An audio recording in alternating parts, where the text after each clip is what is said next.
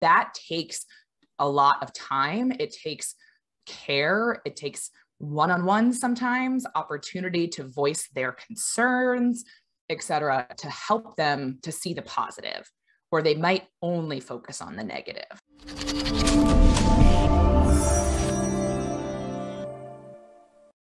Tell me how you use theater to help train leaders, because I thought this was really unique in your approach to it. Yeah. So I am a firm believer that part of the challenge that we have as leaders is there's all these emotions that come into the workplace, and we don't have a good vocabulary for speaking about those emotions.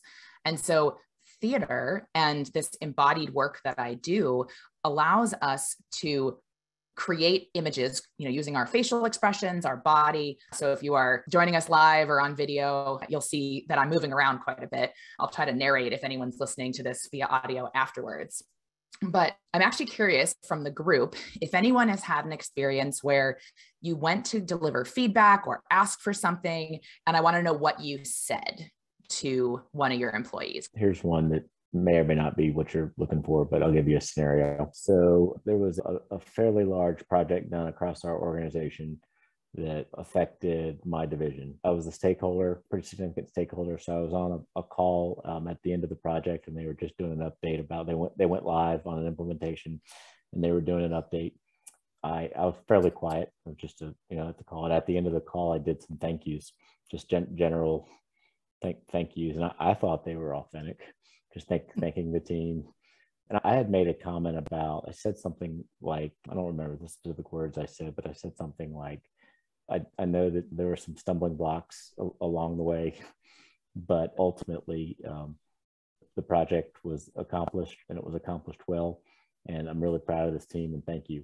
And it was supposed to be a genuine thank you, giving folks credit, and it was not received that way. It was received that Zach was being critical, and there were 30 or 40 people on the line listening, and I was pretty bummed out because it was supposed to be a genuine thank you, but because I mentioned some of the negativity just very generically, and that's what people hung on. So. Got it. Cool. Thank you so much for sharing, Zach. I think many of us probably can relate to that experience. So based on your scenario and your story, I'm going to illustrate a few images using my body. And we always talk about how an image is worth 1,000 words, right? So it helps us to kind of see between the lines of the emotional landscape someone might have based on something that's going on. So at the get-go, you mentioned that there was a big implementation project coming, and that it was going to require a lot of work, or going to require a lot of collaboration across different teams.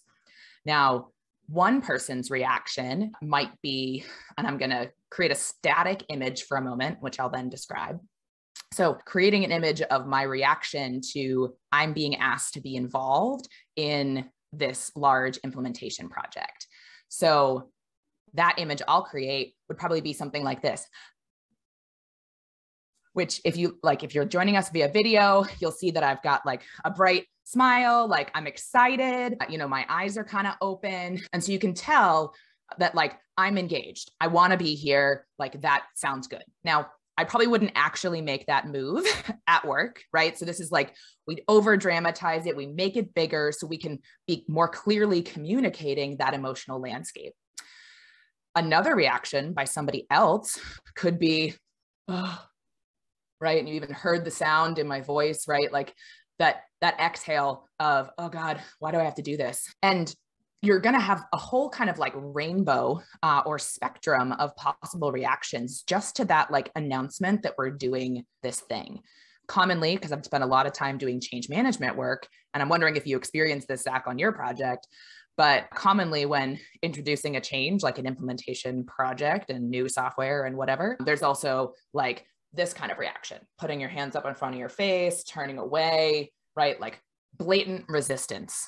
And so even if you weren't, part of the scenario that Zach was describing, there's parts of those 3 different examples that I shared, the one that looked maybe excited or eager to join, the one that was exasperated and really frustrated, and then lastly, the one that was kind of literally putting up a wall because they didn't want to engage. So right away, we can start to empathize with Zach's experience. You know, we can keep going down that. We could break down his whole scenario and kind of break down different things, different reactions people might have had to that thank you. But if we imagine if someone is starting from the more negative or resistant images that I described earlier, then it's going to take a lot more actual energetic energy to shift from the, oh, I'm exhausted or I'm putting up a wall, to like bring that down and try to get to the, I'm excited.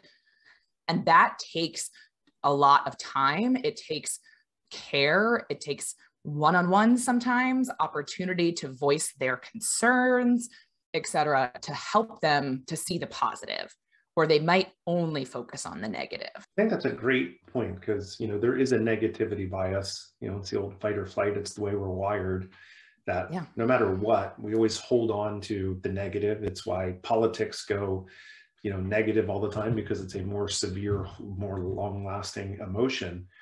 And I think it's an important piece to come back to, that as a leader, all of our work is done through other people.